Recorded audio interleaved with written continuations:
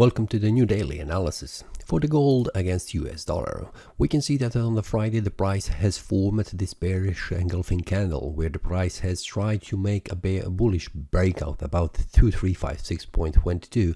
On a Thursday, we can see that, but the price could not continue to rise in value, reaching higher price levels and the next resistance level at 2390.94, but the price has returned all the way back down, going below the first support level, which was 2356.22, and the second one was 2329.13, and the price has closed below this support level, below this demand zone, where the price has formed this bearish engulfing candle, which is suggesting further decline down in price.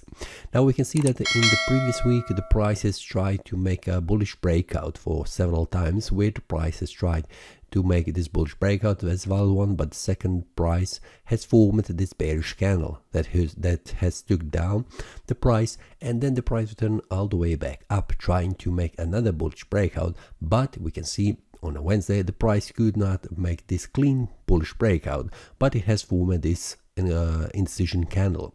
Then on a Thursday this bullish breakout has formed, where the price has took all the way back up above the first resistance level and then the second one. Then on a Friday the price has returned all the way back down. This strong bearish engulfing candle is suggesting that the price should continue to fall down in value, because this strong selling pressure which has formed this selling pressure here, which is a supply zone, where the price has returned all the way back down. Now we can see that on the weekly time frame we have a bearish candle that has been formed, that has also cancelled this bullish momentum, which was a bullish breakout. So the daily time frame currently shows that the price could continue to fall down even more. Now the next level where the price could go down because of this bearish engulfing candle is the first support level, where the price did not manage to close on the daily basis below this one, which is 2318.28, which is the first small support level in between this resistance and this support here. The second level where the price could stop is just slightly below down here, where it is around this price level, which is around 2311 or 2310. And below that it is also visible here, where the small support is around 2308.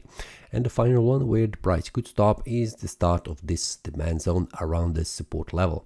So this first support level, the start of this demand zone is 2303.65.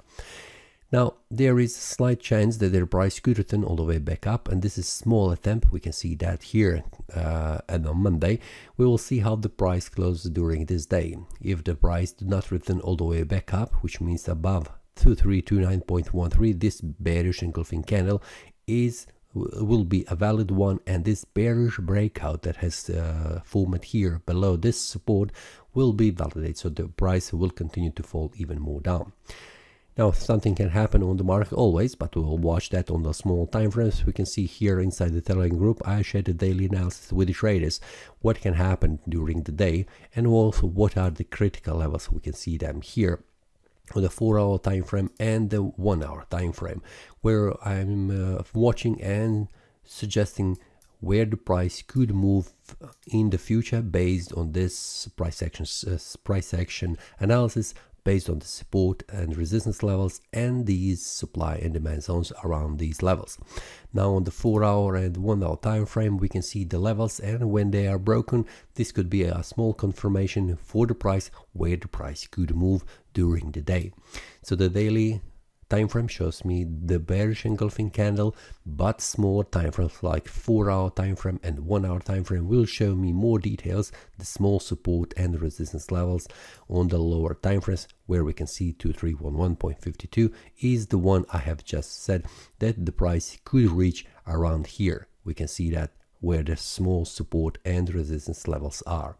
Now these are the levels visible on the small time frames, which is important to watch during the day to confirm this bearish signals that has been formed on the chart. So for example, this bearish engulfing candle should be confirmed on the small time frames when the price goes and makes a bearish breakout. Additionally, for example, on the 4-hour time frame, if it goes below this one, this will be probably a confirmation that the price could go even more down.